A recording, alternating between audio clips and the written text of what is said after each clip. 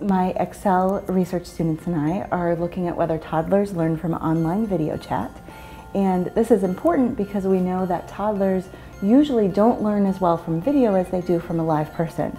My Excel students spent the whole summer last summer FaceTiming with toddlers, teaching toddlers new things over online video chat. And then after a week of that experience, we brought the toddlers back into the lab and we tested what they had learned. In my research lab, my students and I are making contributions to the psychological literature and to families' everyday lives, because from our research we can say that having a Skype conversation with grandma is different, because we can show in the lab empirically, we have empirical evidence that children can learn from those interactions in a way that they can't learn from really passive media exposure.